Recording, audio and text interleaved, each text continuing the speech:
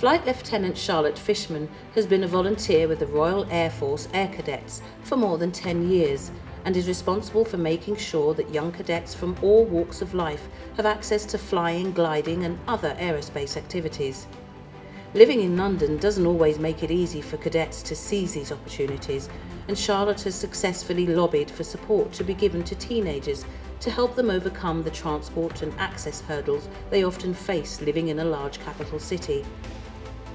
There are 3 squadrons within Wandsworth, and Charlotte helps provide training and support for staff development,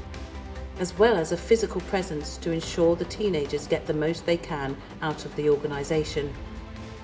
She also assists when cadets need to practice interviews and other skills, and has helped numerous young people from across the borough during her time with the Air Training Corps.